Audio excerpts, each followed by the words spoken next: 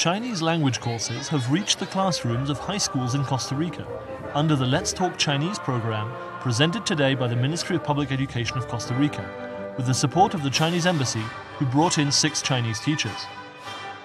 Hoy es un día histórico porque por primera vez estamos incorporando el aprendizaje del mandarín en nuestros colegios públicos. The project will begin teaching Chinese at 6 pilot schools, where 60 students will receive classes in Chinese 5 times a week over 2 years.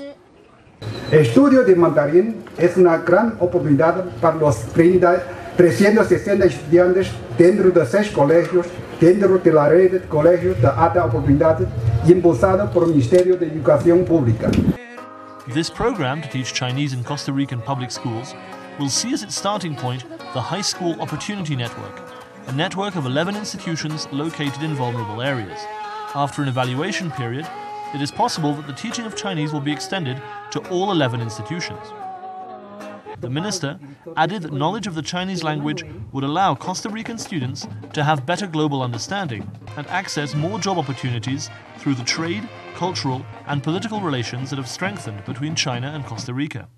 The launch of this project was conducted in the Professional Technical College Uladislao Gámez, located in Tiraces of Curridabat, a poor community east of the capital San Jose. The opening ceremony included a brief lesson taught by a Chinese professor who showed the students how to quickly master basic Chinese words and phrases.